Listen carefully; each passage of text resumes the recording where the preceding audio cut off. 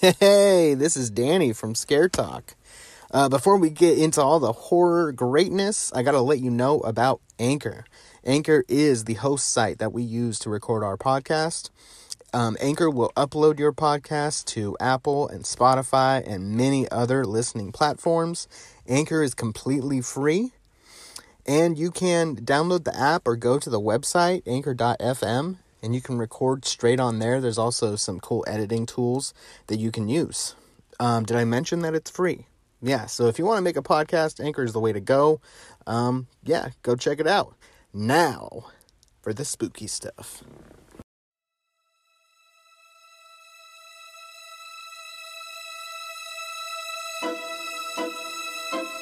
Welcome to Scare Talk, a horror movie podcast for horror fans.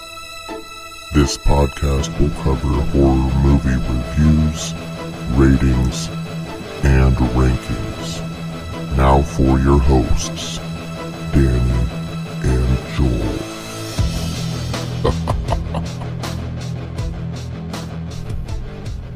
All right. This is Scare Talk. I am Danny. I'm sitting here with Joel. Hey guys, what's up? And today, we want to play a game. Yes, we do. With the ninth installment in the Saw universe. Spiral. Spiral is the name of it. Yep. And I guess Book it's of Saw. the book. Apparently there's From a book. the book From of the Book of Saw, yes. Yes, there's a book. So we decided to start our review series on the Saw franchise. Yes. And we are going to start at the beginning here with Saw. So Joel, what do we have in this one? Who's a part of it? So this one stars Cary Elwes. He was in The Princess Bride, Robin Hood Men in Tights. Classic. And Liar Liar. And also stars Leigh Whannell. He was in the Insidious movies, like all 4 or 5 of those movies. Death Sentence and The Bye-Bye Man. Oh, the Bye-Bye Man. Adios. Yes. And also Danny Glover. Oh, yeah. The Lethal Weapon series, Predator 2 and Shooter are just 3 among the many that he's got. You know what my favorite one is? That he's I'm in? going to guess Gone Fishing. Oh, I do like that one, but I forgot about that one. Yeah. Angels in the Outfield. Oh, yeah, that's right. That's right. Yeah. Yeah, that's a good one, too. He's a very important piece of that movie. Yeah. And the director is James Wan, one of my favorite horror directors. Yeah. He did Dead Silence, Insidious, and Furious 7. a random one to throw in there. Throw that in there? Huh? Yeah. Okay. And there's other ones that he's done that were pre-random too that I could have thrown in there too. But it was written by Leigh Whannell, who was also one of the stars of this movie. Oh, I did not know Craziness. that. Okay. He wrote Saws 1 through 3, Cool. Insidious 1 through 4, Wow. and Dead Silence, among other stuff as well. Okay. And also James Wan is I think it said the story was by him, Okay. but the actual writing was by Leigh Whannell. The screenplay. Yeah, the story was by James Wan, and he also did Dead Silence for writing, Insidious 2, and The Conjuring 2. Okay. Cool. Yeah, James Yes. Wan, he's got quite the resume He does. for horror movies. Yeah, directing, writing, producing. He's got way more Yeah. producing Yeah. credits than he's got anything else. Yeah. Okay, well, this one is about 2 strangers who awaken in a room with no recollection of how they got there, and they soon discover they are pawns in a deadly game perpetrated by a notorious serial killer. Oh man, Oh yeah. craziness. This one came out back in 2004. Mm-hmm. So I would say because of the way this movie ends, it's kind of something to talk about. This is going to be a spoiler-filled Yes. review. If you haven't seen it, then I don't know what you've been doing with your life. Especially if you're listening to a horror movie podcast. If you haven't seen Saw, then just You need unsubscribe. I don't tell people to do that. Unsubscribe, delete our, unlike our page on Facebook. Just get out of here. We're gonna lose like a lot of people do. If you haven't done it yet, then I don't know who you are. So yeah, this one's gonna be. We're gonna talk about some of the, big twists and stuff like that. Yes. So, what do you think of Jigsaw's mission? What do you think about his whole point of view, I guess? I understand it. I mean, he takes it to a definite extreme with his mission. Yes. But his mission statement. The mission statement. Yeah, the whole concept of having a near-death experience is like gives you a new purpose in life. Yeah.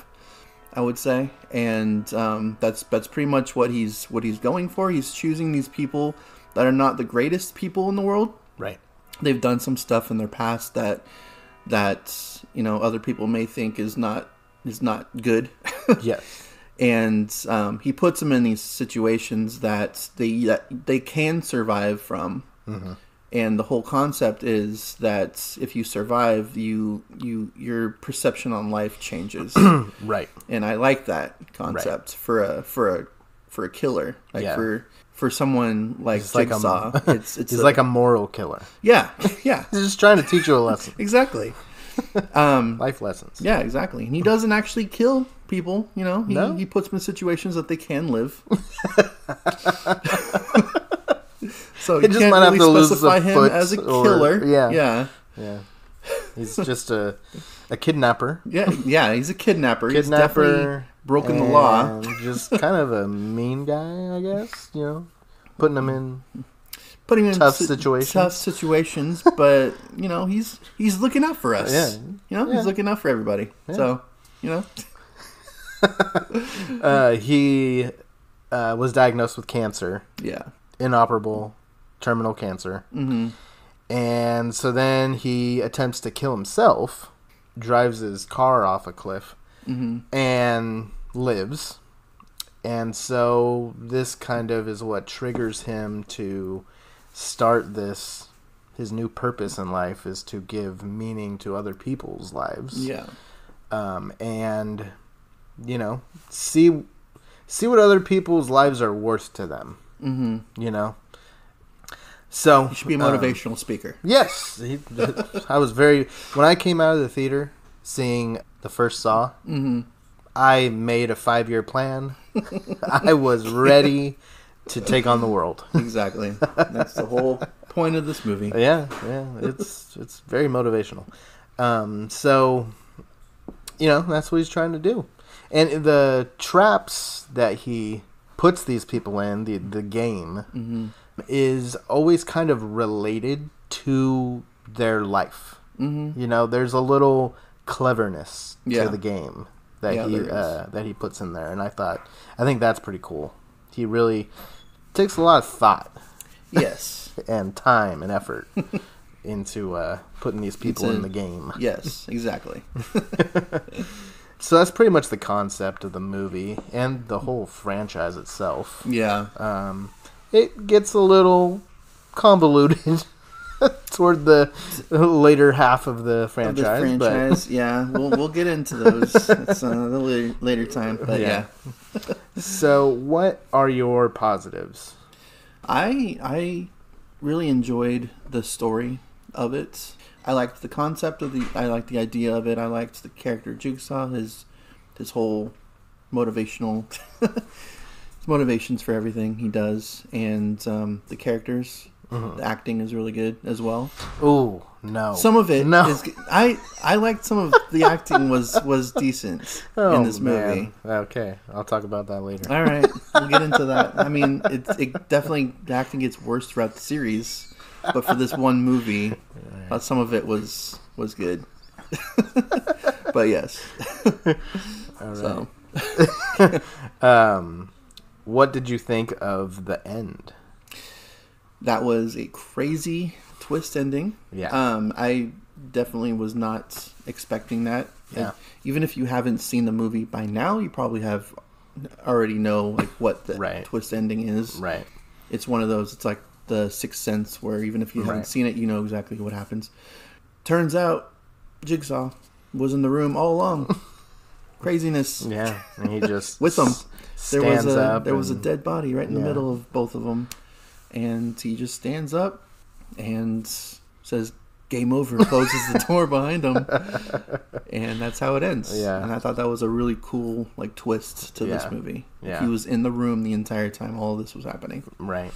So Yeah, pretty crazy. Yeah, so for me, the twist, and there's like a few twists, because you think the orderly, you think he is Jigsaw, I guess, or the bad guy, the bad guy, I mean, yeah. but then you find out that he was also playing a game. He was Yeah. also, he had his own game. It was like a game within a game. So, I mean, there was like, Yeah. there's a few games going on at the same time. There are. And Every character so- has their own game. Yeah, they do. It's, Yeah, it's crazy. And are you gonna win the game or are you gonna lose the game? That's You know? that's the question. That's the question. So, There's so only those two options. You can only win or lose. win or lose, make your choice. I think that's what he says. Yeah, at one point it is. He probably says it a few times throughout Yeah. the series. Yeah. Okay, so the twist, amazing. Probably my favorite. The final twist is my favorite of all time Yeah. for me. When that Of any music, horror twist or just or of any movie, period. yeah. I remember seeing it in theaters, and for me, it's kind of weird, but when I see a good twist, you know, you get like goosebumps. Everybody kind of gets that, I think. But my eyes tear up. Like, not like I'm gonna Movie cry. made you cry. Not like I'm gonna cry, like, but it's just like, I don't even know how to explain it. It's just like this emotion Yeah. that comes across me, comes over me, and it's like, It catches you off guard. You're not. yeah. You're not. You know, expecting something Yeah. like that to actually happen. yeah. So I just don't know how to describe that. It's kind of weird, but this is one of those eye-watering movies for sure. So yeah, and then his whole idea behind what he's doing, Jigsaw, I like that. Kind of makes you think, you Yeah. know, what Yeah. are you really doing with your life, you know? That's the yeah. And if you don't shape up, he's gonna get He'll you. get you. He'll come after you. I I like Billy the puppet. I don't know where he got that name because I don't think they say his name in I don't think they do like either. any of the movies. I don't Yeah. know, maybe they do. But if you look him up, because I wanted to get one, Nice. if you look it up, that's what his name His is. name is Billy. Yeah. Yeah. Like, Yeah. okay. I don't know how- where that. It probably happened at some point throughout the franchise. You know what? Someone It's probably in the book. In could be the book of Saw. Yeah. Yeah. He probably has his own chapter. The music Yeah. at the end, when that music hits, and that's for like every movie in the series. Yeah. But Got a that, very it's iconic. like, oh man, okay, music something's is- gonna happen, you know. Oh man, what's the twist in this one, you know? Yeah. And that music like is so effective for, especially for that movie. It's just, I don't know, some about it, and The you just theme know it. music you know? of that series. Yeah. Like even if you watch the trailer for one of these movies, you don't know what the movie title is called. You Yeah. hear that music, you know instantly No. it's going to be a Saw. It's movie. a Saw movie. Yep. Yeah. And that is the sign of a good horror franchise. Mm-hmm. They all have that theme Yeah. that you just know. You know, Halloween has it.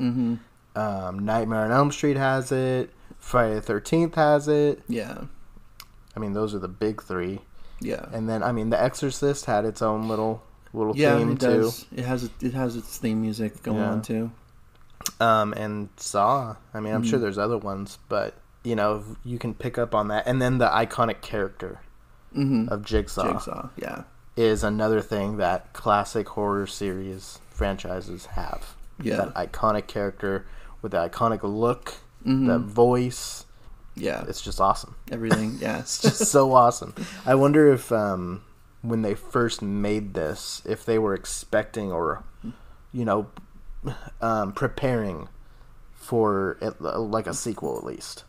I don't know. This is a very low budget movie. It was. I feel like at least the first couple were probably planned because they did come out. Didn't they come out like every year, or was it after? The like second one came out a couple years later. Yeah. They probably thought they probably didn't know what was going to happen with this movie. Yeah. Well, and I remember seeing the previews for the first one, and thinking, "Oh man, this is going to be really gruesome," and I don't know if I want to watch it. Yeah. It really wasn't that bad compared to other ones in the franchise. Ones, yeah. The other ones go way, way further. Yeah, they did. This one really wasn't that bad. But I think it got that kind of reputation when it first came out. Like, okay, this one's going to be just gore fest. Yeah. You know? And so the fact that it did well enough to even have a sequel... Yeah, that says something, you know, especially because it's very low budget looking, which is another positive. Actually, I like the way it looks. Yeah, I like the camera work, like the flashing camera work, and how it kind of zooms in really fast and moves really quick, and you know, that is also a signature to the Saw franchise. That camera work, and it's very gritty. It is. It is very gritty looking. Yeah. So negatives. Do you have any? I already talked about one of mine. Yeah, I know. And I mean, you know what? That was more of like a neutral, I guess, for me because it didn't have. Some of the characters, some of the actors in that, like Danny Glover, didn't do a bad job acting. Like this. No. It was just the doctor, really. You didn't like the doctor? Like there was some parts where he just.